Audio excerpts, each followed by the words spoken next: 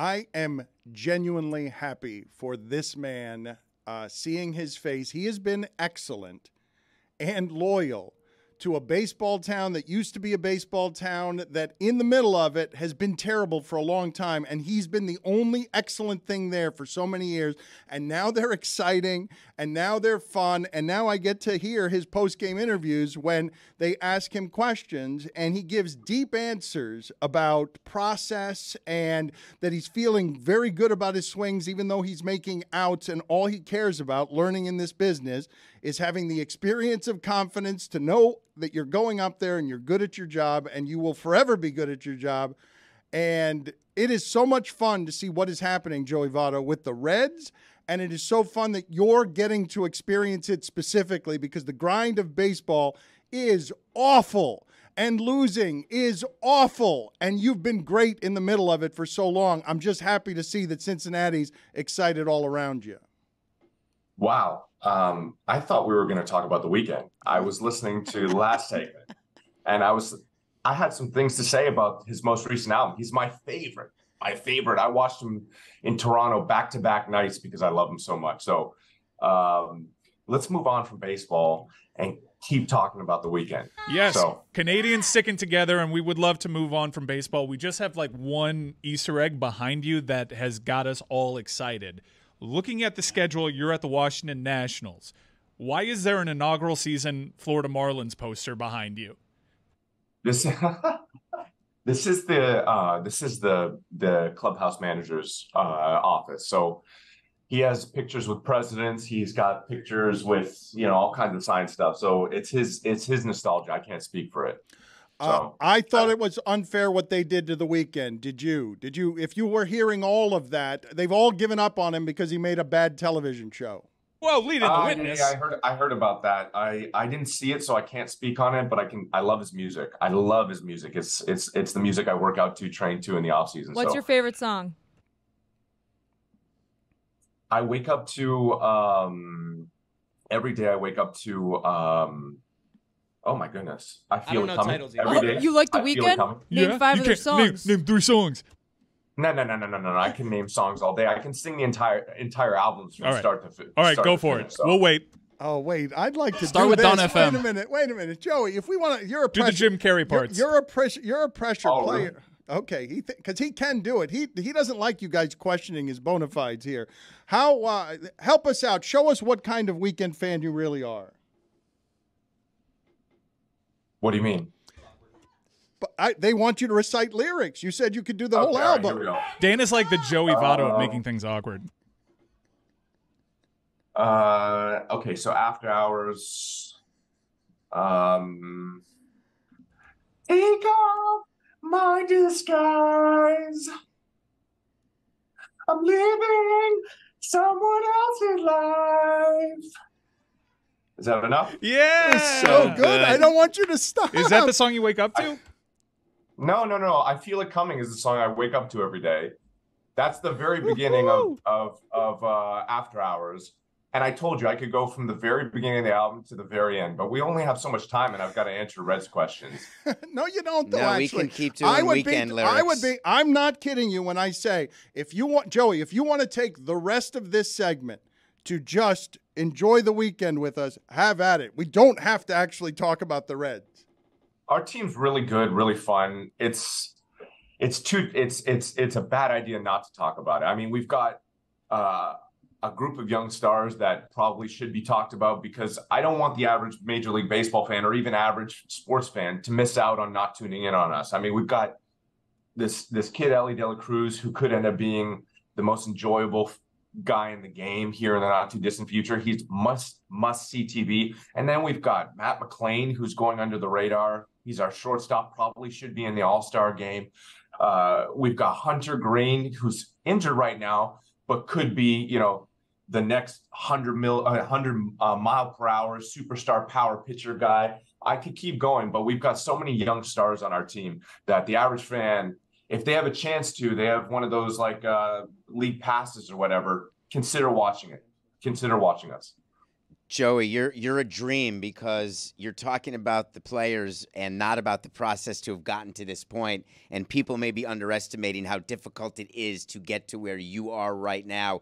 And you've been there on both sides of the aisle. And having a veteran supportive of these young players, that's how you have a winning team and a winning clubhouse. And you deserve the credit for that. Well, what I've learned in my career is in baseball, you just have to have a deep team. You have to have lots of stars.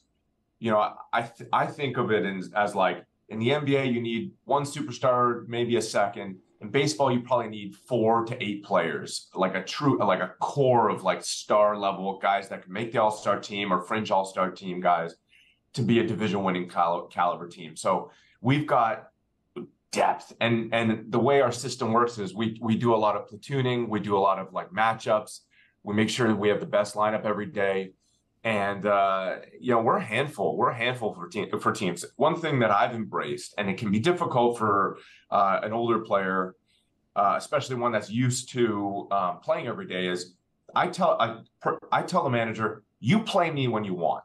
If all of a sudden there's a switch in the second or third inning, I'll come into the game. I'll come into the game and play the rest of the game if the matchups work that way. Because first of all, I love to play. But if I'm not getting the start against the left-hander and we have a close game, I have to be able to help the team that day. I have to make sure that I'm prepared that day. So I always think about like the great players or the everyday players or being used to something. In any sport, you saw Ronaldo, not to speak ill of Cristiano Ronaldo in Manchester United, or other players that are not used to coming off the bench and used to certain levels of play. I promise myself, and our team promises ourselves, we're going to do what's best for the team whenever, and we're all going to be ready whenever we're needed. So it's a good group. It's a really good group. Joey, that's super rare. You know that, right? Like, I don't think you're just giving lip service to that. Somebody of your caliber gives up his at-bats very stubbornly. Very stubbornly. Still do. I still do. I'm not happy about losing at-bats. I'm a competitor. But I also recognize that I'm going to have good matchups. I'm going to be able to help in odd times. So we just have to think a little bit outside the box to get the most out of our lineup. With the rule changes, how have you adjusted to the pitch clock? Cake. I love it.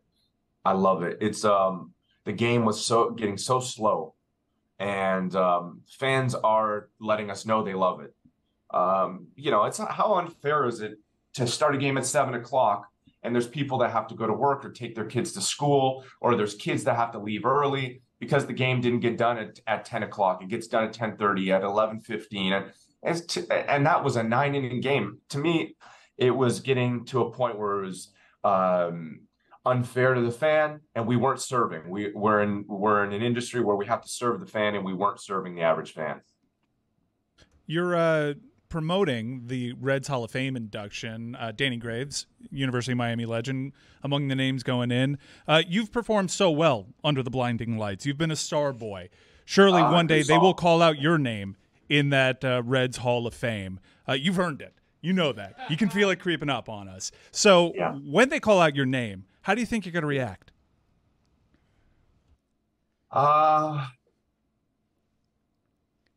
I don't know the lyrics to call out my name, so I don't think I can. You're out of time.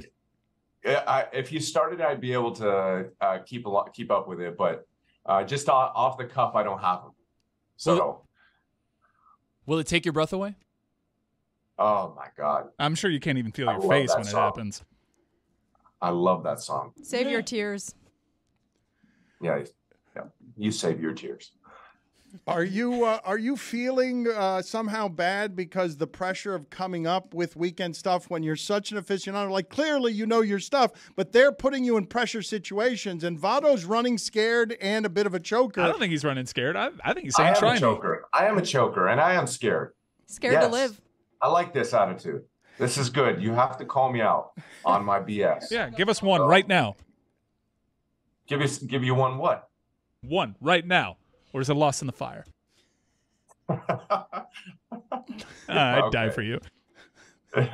Ladies and gentlemen, The Weeknd. I love Joey Votto. God, you're the greatest Canadian baseball player. That's not a question. No. It's not. I'm not going to let you do the humble thing. No, I'm not going to let you do the humble thing. You're the greatest baseball player. Your longevity. It's not a humble thing. No, it's not an opinion. It's a fact. You're the best. Well, it's like saying is The Weeknd the biggest Canadian singer of all time. I mean, probably Celine, probably Drake. Snow. Musically. Bieber. Snow is still huge in Canada, which it's a loss on America. That Snow, he's viewed as like a one-hit wonder here in the States. Yeah, but Snow had a very illustrious career. Yeah. Informer. Great song. Joey, I do appreciate the work that you do professionally because you are a maximum professional. I'm curious, in these back and forths, are you actually tired of talking about baseball? Would you prefer, in these kinds of settings, for questions about other things? No, it's whatever the interview, whatever direction the interview goes. I guess, yeah. I mean, what I'd like to do is start like brushing up on the skills it takes for me to eventually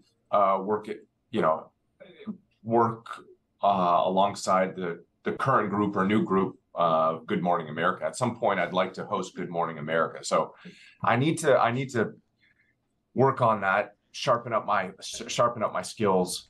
I do improv in the off season just because eventually I will. Work for Good Morning America. I think you have that charisma about you. I feel like we've established, even though we're over Zoom, I feel like we've established an okay rapport. I very much clearly am a fan of yours, but what I'm getting down to is, how do I make you love me? How do I make you love me? Wait, is that another song? That's not another song, right? How do I make you love me? That's all he's doing. The last 3 minutes, that's all he's doing. I can't believe that you just said you do improv in the off season, like stand-up?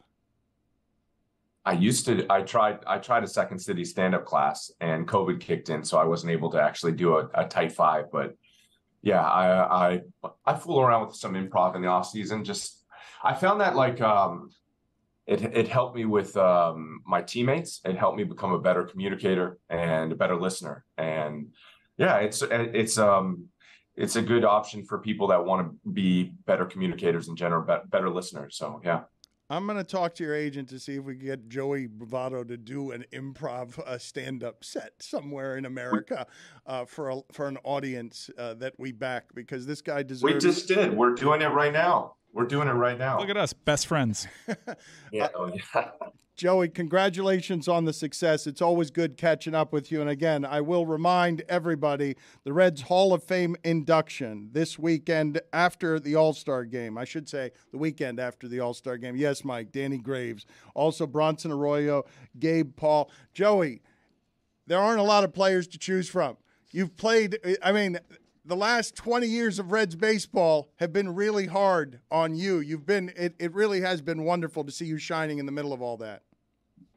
Thank you. Yeah, thank you. The city deserves it, and I'm happy that I'm happy that I'm playing with such a great group of guys and guys that are fun to play with. So thank you. Yeah, hopefully your team comes alive in the fall time and you make a run to the World Series. That would be great. Good luck the rest of the way, Joey. Take care. Thank you all. Love you.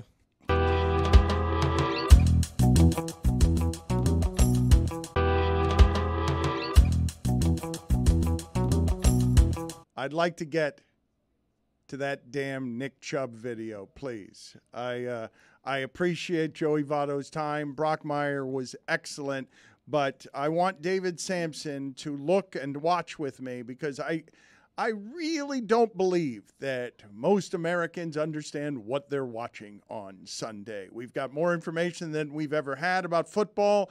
We think we know more than we've ever known about football, but you have and I have no earthly idea how difficult it actually is to tackle Nick Chubb. We can see it. We understand that he's really good and has an average yard per carry that is absurd because of what kind of running back he is.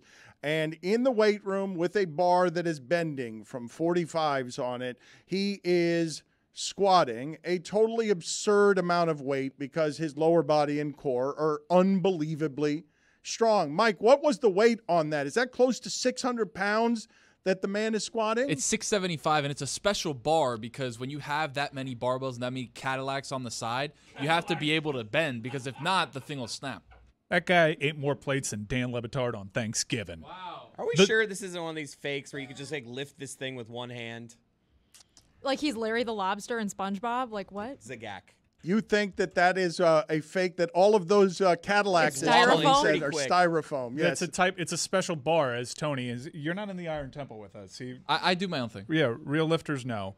And I've never seen spotters actually be there, not for the safety of the person lifting, but for the safety of others. Yeah. They're there for the bar. They actually get a workout doing like the lifting off the thing. They're doing a squat themselves. Here's the thing about Nick Chubb. Not only is he one of the strongest, but he's also one of the fastest. And he gets stronger as the game goes on. He literally beats you down. He wears you down. And that's why in the fourth quarter, you often see him running for 50-plus yards away from people.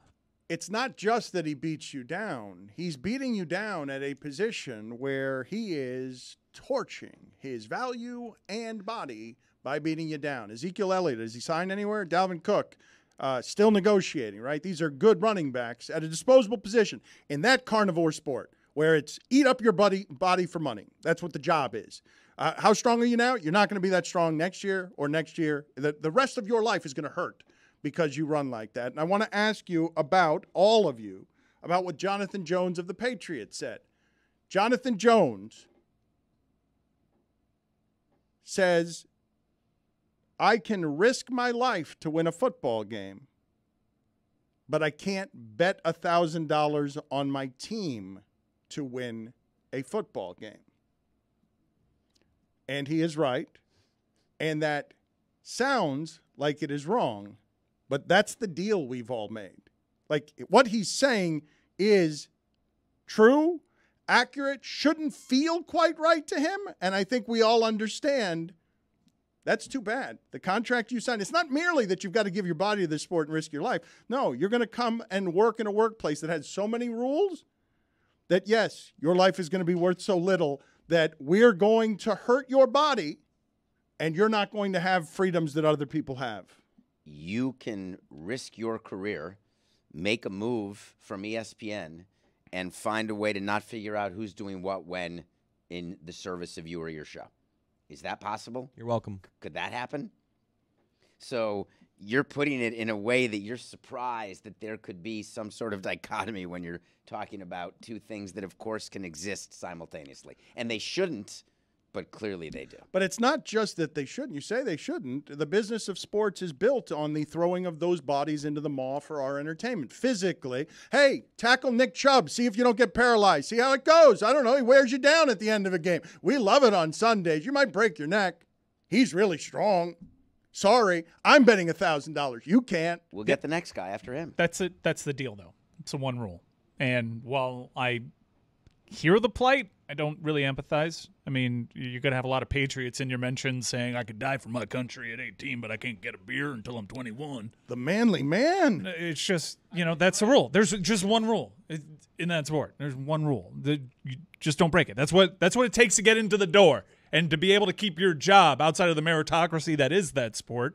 This is the off-field rule that we have. You can't bet on it. It seems easy enough. And without that rule, he wouldn't get paid for risking his life because it would be wrestling, and you wouldn't have the billion-dollar broadcast deals. Oh, but what are you guys hearing in my voice on this? Because it is an unfair thing that's simply built into all of the contracts. I'm not complaining that he's not allowed to bet on his team. I totally understand why he's not allowed to bet on his team. But we have rules in place for, say, stock trading. We have insider trading rules that many people abuse, but we have them in place because it's unfair.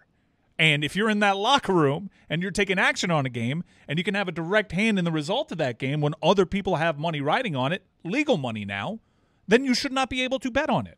Like, we understand why this rule is in place, don't we? I do get, though, the optics of the league now taking money, a lot of money from the betting companies and still prohibiting players from participating even when it's outside of sports that they play in or may have any information on. But I also know that it's something that has been bargained over, and I imagine in the next CBA they may find ways to lessen the penalties for certain infractions or make it so that there isn't a crisis where there's, multiple players on multiple teams out for season-long, suspensions because of it. I imagine because it is a newer thing, it hopefully will get ironed out a little bit more. But I also see the hypocrisy in the leagues and owners being willing to accept the money from these companies, but also saying players can't have any hand in it. We are not going to allow them to do something that is pretty much incredibly popular now, legal in many states, and a pastime for many people that they, a lot of people like doing all the time. It's been a hell of a month for guys named Jones in the New England locker room. There was Jack Jones, who, when John Morant came out with the gun thing, said, "You can never get caught with a gun," and then went to the airport with a gun and got arrested. And then now Jonathan Jones with this, it's like, guys, come on. Do we know, David, if an owner gambles, what happens? Nothing. Well, they're not part of the CBA. They don't have to agree to any sort of, same thing that happened with Bob Kraft when he got in trouble, Daniel Snyder. Like, they're not agreeing to the same rules and penalties for their behavior that players are. And it's part of the defense that Deshaun Watson's camp had when they didn't want him to be suspended for all of the sexual misconduct accounts, while Dan Snyder had been accused of assault and Bob Kraft had been in trouble because of the massage thing in Florida, which I don't even remember where that netted out, but I think he got suspended for a game. But it's a different standards, and that's because of the power imbalance in sports. Was there any punishment for Kraft? I didn't think there was. I didn't think there was I any think he got punishment off. for Kraft. Jesus. I mean, they can bet on other sports, though. They're not prohibited from betting altogether. They can bet on other sports. Come on, jockeys can't bet on horse racing. This is the deal. The horses can, though. And the players do benefit from all of the gambling money, of course, because it's revenue into the league that goes to the cap. So I don't think we should downplay the benefits for the owners getting gambling money, but it is a problem. Tony is so Juju, happy. put it on the poll. No, that's not the one he's laughing at. Juju, put it on the poll, please, at LeBatard Show. Do the horses bet on themselves in horse racing? We really don't know. It's a funny visual. Are they allowed? Yes. Are they allowed? I should have said nay. I blew it. Can we get to the video that I first saw because Carrot Top produced it? I was not aware that this was a viral video. David, have you seen this video of a woman freaking out on an airplane that Carrot Top was on? Again, I'm only telling you Carrot Top again and again because it's the only way I got the information. Well, Carrot Top was on the plane. He did not produce this video. Wait. I like the idea of Dan gets all of his news from Carrot Top. He's not reading any newspapers, just on Carrot Top's feed, and that's how he finds out about anything happening. So this went viral, this video of a woman leaving a plane, and we have sound of this too in video to accompany the video. There was a woman that went viral because she demanded off a plane because she alleged that one of the people on the plane was not real. Say whatever you want. I'm telling you, I'm getting the off, and there's a reason why I'm getting the off, and everyone can either believe it or they cannot believe it. I don't give two but I am telling you right now, that back there is not real.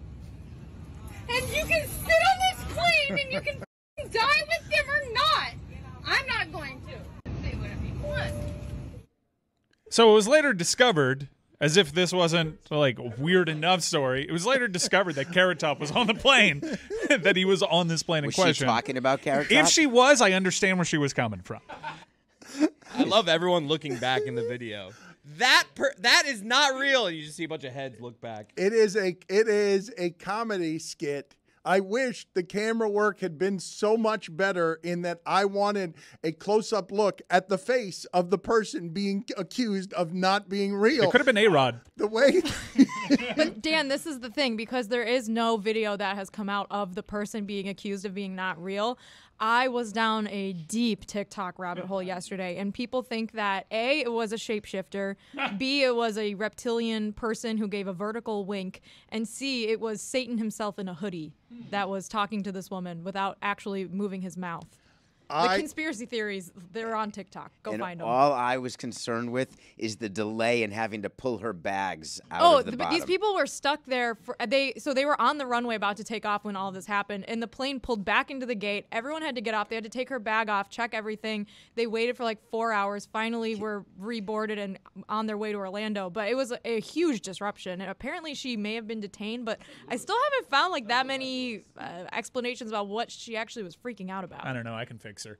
The number of people who are able to ruin more people is what bothers me, and why PJs are a way better way to go. There's 400 people on that plane. One person should not be able to ruin the day of 400 people. Yes. The math doesn't work. Private jets are preferable. That's not what we're doing right now, though. We're talking about a reptile Satan artificial intelligence thing. As soon as I saw this video, I obviously assumed there's got to be some mind-altering substance there, but then my mind immediately went to, oh, Tony's going to believe this. I'm intrigued. Tony, reasonable doubt, Dan. Tony, we don't have, we don't know. Tony, I heard you threaten Mike earlier. You're tired. You're tired of Mike putting you in these positions, and you're like, what? Oh, I'm doing it. Yeah, it's me. No, it literally is you. I pushed the ancient Egyptians Wi-Fi theory on him. No, that's me doing that. That's all me, actually.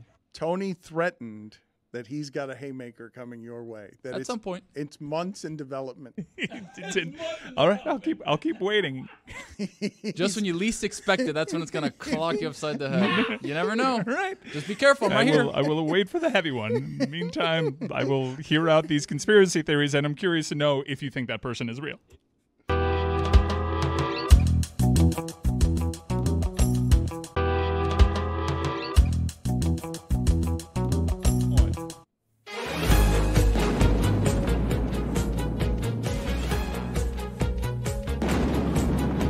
That's not just the sound of thunder and lightning.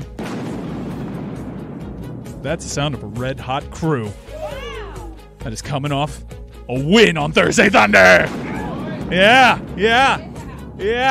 We won our parlay of aces, Marlins, and whatever the hell David Sampson gave us. Thank you for your contribution on that. We're gonna give you a winner. So let's try to replicate the formula. The WNBA is off today, so this is all baseball. Wait a minute. We won a 3-team parlay? Is that the first time we've won a 3-team parlay? No, not at all. No, we're actually pretty good. We're having a hot summer. Yeah, thank you so much for caring about something that is so important to us. Like, we put our reputations on the line. You lost so much at the beginning. They're parlays. We're like 2 They're for hard. 28. We're hot So, right now. like, that was like a plus 400 juice. So you could be all mad and stuff that I've lost 4 in a row, but then, boom, one win. Guess who's back even? You. Bet responsibly. Thank you so much. Because, as you know, Dan, this segment, Thursday Thunder, is brought to you by our good friends over at DraftKings Sportsbook. You can follow our parlay on the DraftKings Sportsbook app. Here we go. First one up, courtesy of Chris Cody. He's saying 4-game sweep in Miami. That's what he's saying. He's taking Marlins over Redbirds. Yuri. Well, they must be a big favorite today if it's Yuri pitching. Minus 130. No, it's not really big. Like, everyone's looking at this like saying, really? Can they pull off a 4-game sweep? I don't know why the Cardinals are so bad. They've got at least 5 players that I've heard of. It is strange. It is strange. Goldschmidt and Arenado on your corners ought to be good enough. Like, they have a good team from what I can see. It's been a very bad year. Yeah. Very, very bad. My pick, my contribution to this 3-leg parlay is I'm going Guards over Royals. Because the Guards are okay and the Royals are very not okay. Fading the Royals. Fading the Royals. It's They're about very 20 games easy under. to do. This is a minus 220 favorite. Zach Greinke is 1-8 for them. Zach Greinke still pitching for the Royals. Dude, serving up some meatballs. He's been serving meatballs up for 4 years. So I had 2 members of the Minnesota Twins outfield. Don't ask me to name them. I think one was Kepler, and I think the other one was Buxton, but I'd never heard of them before. But I just saw Greinke opposing them, and I won the DFS competition. I mean, you're telling me he's a stud? I don't watch Twins baseball. Like, if you're not the Cleveland former FKA native indigenous people from the 1990s, I don't know you. I just don't follow. And there was like one time Bobby Jenks was fat and Ozzie Guillen like signaled for him. But that's all I know. All you have to say is Terry Francona and them boys. Yeah, I know Miguel Cabrera, thanks to David Sampson. Kicking it over to you, David, for the third and final leg of our parlay on Thursday Thunder, presented by our good friends at DraftKings Sportsbook. We're going to take the nothing personal pick of the day again. Diamondbacks over the Mets. That's a winning formula. And that is today's Thursday Thunder. The Mets were a strike away from losing yesterday. I've heard of Rocco Baldelli, and I'm just learning right now he's not playing platoon outfield. He's actually managing the joint. There's so many players from the 90s and 2000s that are managing now. David Bell, I believe, coaches the Reds. Manages. Man. Why is it a coach in college baseball but a manager in pro baseball? I don't understand this. I told you this with Skip Schumacher last week. They correct you in baseball all the time on locker rooms and clubhouses, and if you call a manager a coach, you're a dipshit. Like in baseball. There are coaches in baseball. I know, but the manager is not the manager. Is not a coach. I'm telling you, they will correct you on that one every time. We have gotten too far into the show today without talking about Twitter falling apart and being replaced by what I like to call thread. A single thread. One single thread. I can't believe that our hero, we turn our lonely eyes to Zuckerberg. Yes. It's embarrassing. Into your safe, warm embrace, Mark Zuckerberg. We have lived long enough to see Mark Zuckerberg become the hero in this tale. The guy that sold us up down the river to Russia in the first place. He's not a hero. Do you think this app's actually going to stand the test of time? Yes, because it's called Threads, but really, to Dan's point, it only needs one singular thread to be successful. And that is not be Elon Musk. It just seems like it's not ready yet. Give me 2 weeks. I'll see if people are still using it. Maybe I'll join. See, here's the argument against it not being ready. Did Elon Musk create it? Does he own it? Are we still doing the one from a few weeks ago where like Roy had Blue to give Sky. us access? I'm on it. I'm skeeting all day. I haven't skeeted. I haven't skeeted in a while. Skeeting to the right, skeeting to the left. Mike. I'm not skeeting. No, I mean skeeting. It's one thing. Do you understand? If you use it, you lose it. No, if you don't use it, you lose it. No, but you can. I'll just leave. There are other ways to not. I'll see you later. Skeet is like a very specific thing. Pretty sure it'll still be there if you don't use Blue it for a Sky's while. dead. Blue Sky's dead. It's the posters app. One segment after threatening you with a haymaker, Tony lets himself out of the room. Him and Chris were dancing so much back there at their Robert Kraft got off joke. They started dancing together. They're right. He didn't get suspended. Right. He got off on all his charges. They dropped him all. It was a terrible joke, though. Yeah. One of the worst. Which is saying something. Disgusting minds here. So happy with Anyways, I've been skeeting for the last few months, and I found that it has what I liked about Twitter that Threads does not have yet, which is a page where I can read skeets and tweets from people that I actually follow. Apparently, that's not a feature on Threads. No, it is. So here. But they're also showing you other random too. No. So Threads, not so much on my timeline, and I'm still trying to get the grasp of it. Here's where Threads it was in the catbird seat. If anyone was going to take down Twitter by just replicating Twitter and not being an Elon Musk vehicle, it was going to be someone that already had all your data. So the cool thing about signing up for Threads is you just migrate over your Instagram follows. Now, some people have found this a little annoying. Like, wait a second, I don't think I want to follow some of the same accounts that I follow on IG on Thread. But you can migrate that over. What would really set this thing in motion was if the newsbreakers would join Threads. And Shams was on that thing before I did. Before I knew it was available, Shams was already on it. Woj is already on it. So the newsbreakers are already out there threading. And people already have thousands to their follower count. So this thing has happened very quickly, and I do think it's an actual fact. 2 hours in, it was already the fastest growing app in history. It's Twitter. It's basic Twitter. They are missing so many functions. I imagine this thing will take many changes over the next few weeks and months. But what people were looking for was just Twitter and not ruined by Elon Musk, and they found that in Threads. The problem is that, first of all, when I started last night, I was concerned about two things in my head. One, am I getting another addiction? How is there room to be on both? And what the insiders are doing, and Shams, I checked for it, he was posting on both at the same exact tweet was going on the thread. But your social media team at Metalark was amazing. When I first started Thread, the first message I got on Thread in my timeline, in Threads, was you. Was a picture, an unflattering picture, but a picture nonetheless of you. So the LeBatard network. Wait, was it the one of him naked, like laying on the table? He had a That's not shirt on. He had unflattering. like a shirt on that one. like a. Are there any flattering Hawaiian pictures out shirt. there? Is that a Hawaiian shirt or Yeah, a it looks Hawaiian like a shirt? Hawaiian shirt. Yes, there Trying are to throw Dan definitely a bone flattering here. pictures. It was a scene from A Few What's Good on the Men. phone? It is A Few Good Men scene.